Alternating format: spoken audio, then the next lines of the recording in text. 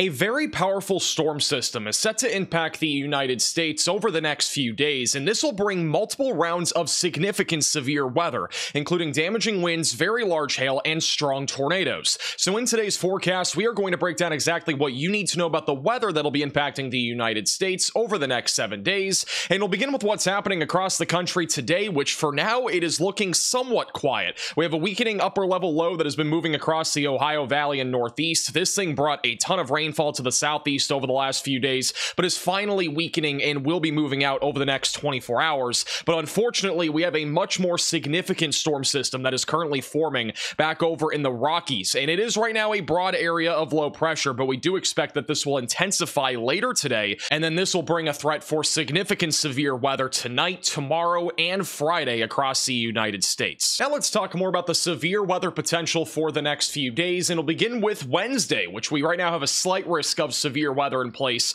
across parts of the northern and central plains, and a little marginal threat as well back along the east coast. Our main concerns for today will be damaging winds and large to very large hail. The main corridor for this risk will be across central Nebraska, but keep in mind that we also could see a few tornadoes this afternoon and evening. It'll be mainly a threat though between about 6 p.m. to 11 p.m. across central Nebraska, so make sure that you're staying weather aware and having multiple ways to receive alerts. There is a chance that we go live later today, so make sure you're subscribed to the channel and click the bell icon so you're notified if we do go live. Now, as we go into Thursday, which is tossing trampolines on Tall Trees Thursday, we do have a much more elevated risk of severe weather across parts of the Midwest and the Ohio Valley, where the Storm Prediction Center has introduced an enhanced risk of severe weather, which is a level 3 out of 5 risk, which includes almost all of Wisconsin, southwestern Michigan, and northern Indiana. And then we also have a slight risk that bows back over into areas like Missouri, southern Illinois, and northern Kentucky. So our main concerns for Thursday will be damaging winds and large to very large hail, and there even could be some instances of hail that exceeds 3 inches in diameter. So make sure you're protecting your vehicle. And what makes this storm system particularly dangerous for those in the Midwest, especially in Wisconsin, is that there will be high winds, I think, across a large chunk of the state tomorrow afternoon and evening, which could knock down trees. So you definitely want to make sure if you're in Wisconsin or really anywhere in the general risk in general, you're going to want to make sure that you're staying weather aware and having multiple ways to receive warnings, especially with how many trees could easily fall down from the high winds. And then our tornado threat has also increased. The Storm Prediction Center has introduced a 10% hatched tornado risk across much of central Wisconsin, near Wausau and also Eau Claire, back into Milwaukee, where we could have a couple of strong tornadoes. But even outside of this area, there is also a threat for tornadoes anywhere from North Dakota, South Dakota, and Minnesota, all the way back into the Mississippi River Valley, where there will be a threat for a few tornadoes, and I would not rule out an isolated strong tornado outside of this region. And if confidence increases, they actually could increase the area where strong tornadoes are possible, which even could go as far south as Indianapolis and even as far east as the Kalamazoo area of Michigan. And then on Friday, you might think this doesn't look too concerning, but there is a chance that we do see an elevated risk of severe weather on Friday as well, and we may even see a severe weather outbreak of sorts. Right now, the Storm Prediction Center has remained conservative in their forecast, with a level 2 out of 5 slight risk of severe weather across the Ohio Valley and mid-Mississippi River Valley, where the greatest risk of severe weather should reside. But I do think in future outlooks, if we end up seeing storms push back more to the afternoon and we don't have a whole lot of convection in the morning, we could easily see an outbreak of severe weather with all the wind shear and instability that'll be in place. I think our greatest risk of severe weather will be mainly in this corridor, so in the mid-Mississippi River Valley, where significant damaging winds, large to very large hail, and a potential even for strong tornadoes would be a possibility. And then eventually, as we go into Saturday, I think our risk of severe weather is going to be mainly across this region with isolated hail and wind from Texas back to the East Coast. And then the Storm Prediction Center for Sunday and Monday have already outlined at least a slight risk of severe weather in the area that we at least have the greatest confidence of there being some level of severe weather on Sunday. And then as we go into Monday, the Storm Prediction Center continues to show at least a slight risk of severe weather in parts of the central and southern plains. But I do want to point out again that they've been very conservative with their forecasts here for the severe weather outlooks. And I think almost every single day has the potential for some level of a severe weather outbreak, all beginning Thursday, rolling all the way through the weekend. I think Saturday might be a bit of a transition day. And then early next week, another storm system moves over the Rockies, and we could easily have severe weather or tornado outbreaks here across the central and southern plains. So definitely make sure that you're staying weather aware and subscribe to the channel if you've not already. And before we go into more specific details about the severe weather threat, I do want to point out that this is a machine learning tool that basically shows SPC outlooks, which has been been very accurate, by the way, over the last several months, and this is for Friday, which right now we have that large slight risk of severe weather in place, but notice how the machine learning tool actually shows more of an enhanced to even moderate risk of severe weather, but it is going to be highly contingent on there not really being any convection during the morning and allowing for daylight heating to take over, and then if that happens, we could easily see a bunch of discrete supercells form in the afternoon, which would eventually become a line of storms with significant damaging winds and tornadoes being a possibility. So on Friday, definitely make sure that you are staying weather aware, and I do think that there's a fairly high likelihood that we'll have an enhanced risk either by later today or tomorrow for this area. Now let's go more into detail about our severe weather potential for the next few days, beginning with what's happening today. So we do have an area that we're watching for an elevated tornado threat, mainly around 6 to 11 p.m. Notice this area here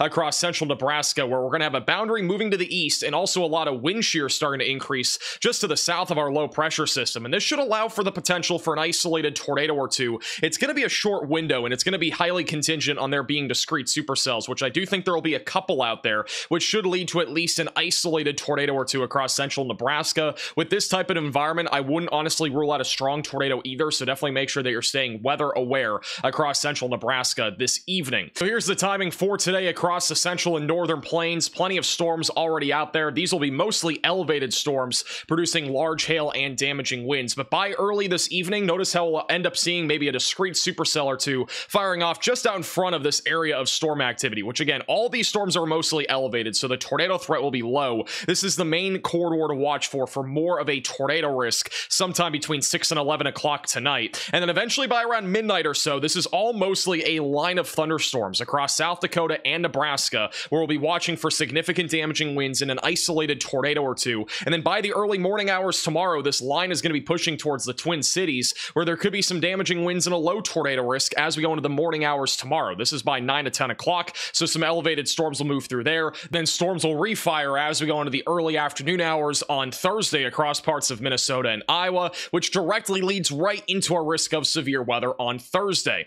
So talking more about Thursday's setup, this is our jet stream as we go into late Thursday and into Friday, and notice how we have an intense low pressure system across Minnesota. In addition to that, strong southwesterly flow will help to amplify our threat for not just a tornado risk, but also significant damaging winds. So definitely stay weather aware here in the Midwest, and this storm system will stay strong even into Friday, where a very strong westerly and southwesterly flow will also be in place across the Ohio Valley, which should lead to the potential for a severe weather outbreak on Thursday and possibly even into Friday. So here's our significant tornado parameter values, and this gives us an indication of what our tornado threat might end up looking like and where it'll be most significant as we go into Thursday. And this is what it looks like as we go into the early afternoon on Thursday. Pretty large area that we're watching for an elevated area of wind shear, mainly from around the Twin Cities back into central Wisconsin and even across parts of the Ohio Valley. Here's the thing. I do think we're going to see plenty of storms firing off across Wisconsin and Minnesota and perhaps even northern Illinois. Even though our environment is very favorable in Indiana and central and southern Illinois, there is likely going to be a cap in place most of the day. And if this is not overcome, I do not think we're going to be seeing a whole lot of a tornado risk. But if storms are for some reason able to fire in this environment, we could be talking about all hazards of severe weather, and it could easily be a significant day of severe weather. So definitely make sure that you're staying weather aware, even if you're further south of Chicago, because I do think there's a threat for significant severe weather there. Right around 6 to 7 o'clock, our STP values stay fairly high here across the board, indicating that we'll have a much more significant tornado threat, especially in Wisconsin. Notice how the values are even higher back over in Illinois and Indiana, but as I just mentioned, there is going to be a cap in place that could easily prevent storms from firing. This threat of tornadoes will stay elevated probably until about 11 o'clock Central Time or so, before eventually it starts to go down as we go into the overnight hours on Thursday into Friday morning. So here's what the timing looks like. We'll be talking about just some scattered showers and storms out there during the morning. Nothing really severe other than what's happening back over in the Twin Cities. Just after lunchtime, that is when storms will begin to fire near our low pressure system back over near the Twin Cities, where damaging winds, large hail, and a tornado or two will be a possibility starting as early as 1 to 2 o'clock. And then by about 4 p.m., that's when things will be getting really dicey across Wisconsin and Minnesota, where we'll basically have scattered to numerous severe storms across this entire area with significant damaging winds, very large hail, and a couple of strong tornadoes being a possibility. So right around 4 to 5 o'clock, get ready if you're over in Wausau or even back over near Milwaukee by around 6 to 7 o'clock, because there will be plenty of storms out there producing all hazards of severe weather. By around 7 o'clock or so, there could be a couple storms that try to fire in and around the Chicago area. And again, if a storm does fire just to your west or even right over top of you, we could also be talking about all all hazards of severe weather right around rush hour. And then by around 8 to 9 o'clock, these storms are moving over the Great Lakes. We'll have a couple of storms perhaps trying to fire back over in Indiana, but that's a conditional chance of happening. And then maybe a discrete supercell or two moving into Michigan. And if that happens, we could also be talking about a strong tornado threat even back over near Kalamazoo. And then by around 10 to 11 o'clock, these storms will begin to weaken quite a bit as they move across Michigan